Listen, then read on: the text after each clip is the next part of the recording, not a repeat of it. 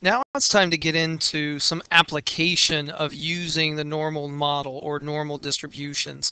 If you've been watching some of my videos, we were looking at the basics, but now let's look at a word problem. Let's look at a real life problem and use normal distributions to find our answer. So a few things as I read through this. A Ford Focus manual transmission gets an average of 24 miles per gallon in city driving with a standard deviation of 1.6 miles per gallon. A Focus is selected at random. What is the probability, so here we go, probability, what is the probability that it will get more than 28 miles per gallon? Assume that gas mileage is normally distributed. Since it says normally distributed, we can use a normal model, and that's bell-shaped and symmetric, and there's some other things about the normal model that are important. So I'm going to go ahead and bring in a picture. This was the one that I want. And I'm going to label some things on this picture. So as I go through this example again, a Ford Focus manual transmission gets an average. So there's my mean. There are two things that I need in order to set up this normal model. I need mu, the mean, and sigma, the standard deviation. So the average, or the mean, is 24 miles per gallon. As I continue reading, I see that it says a standard deviation of 1.6. So there's my standard deviation, sigma, 1.6. And I want to know what is the probability that it will get more than 28 miles per gallon. So I'm going to highlight more than 28 miles per gallon as well. So let's go ahead and draw this and see, label this graph and see what I've got. Well, I know that the mean is always going to be in the center of my distribution. So right here is 24.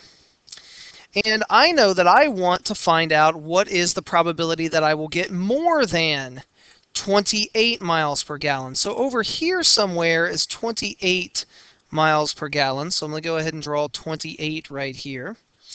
And I'm going to go ahead and shade this picture with the yellow here. And what is shaded in yellow, the area under the curve represents the probability that I will get more than 28 miles per gallon. So here we go. I've got a picture. Everything is good. But where am I supposed to go from here? Well, if I'm going to use a normal model, I want to change everything into a z-score. Whoops, I didn't mean to move that, but I want to change everything into a z-score. So I'm going to find the z-score for 28. And the formula for finding a z-score is x minus the mu divided by the standard deviation.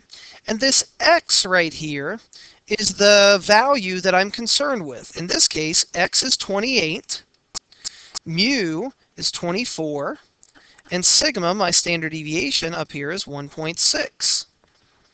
So I can plug everything into my formula. X is 28, that's the value I'm concerned with. 24 is mu, and the standard deviation is 1.6. Let me go ahead and grab my calculator, and let's figure this out. So here we go, 28 minus 24 divided by 1.6 gives me 2.5. So I'll pull that over here just so we can see it. There's my z-score of 2.5. All right. Now I can go ahead and find the area under the curve. I know that my z-score in the center of my distribution is 0, and I now know that the z-score for 28 is 2.5, and I can find the area that is shaded in yellow. Once again, I need to go to my calculator and use the normal CDF function. If you haven't been watching my videos, you might want to go back and watch some of my previous ones on finding the area under the curve so that you can figure out why I'm doing what I'm doing. So I'm going to go second vars to get to my normal CDF function. Choose number 2. And my left-hand boundary is 2.5. And my right-hand boundary is going to be positive 99. So 2.5, comma, 99. You always want to give the left-hand boundary first, the left-hand z-score, and then the right-hand z-score.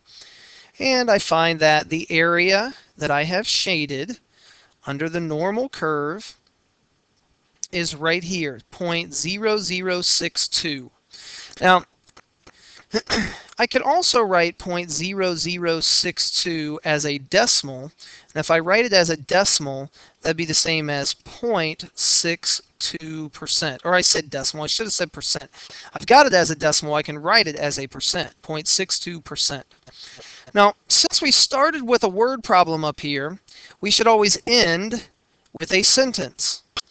So watch what I'm going to do. This is really pretty nice. When you have a word problem, I want to know what is the probability that it will get more than 28 miles per gallon. So I'm going to highlight this, and I'm going to copy it. Edit. It's not giving me the option to copy, so let me do this again. I'm going to copy that, and then I'm going to come down here, and I'm going to paste it. And I'm going to just change this from a question into a statement. What is the probability that I will get more than 28 miles per gallon? Let's rewrite it as the probability that it will get more than 28 miles per gallon is about 0.62%. That's not exactly 0.62%. That's why we put the word about. Even if you left that word about out of your sentence, you probably would be okay. I know that I would be okay with it. Anybody else who's watching this, your teacher would probably be okay with it too. So there we go. I'll do another example in a different video.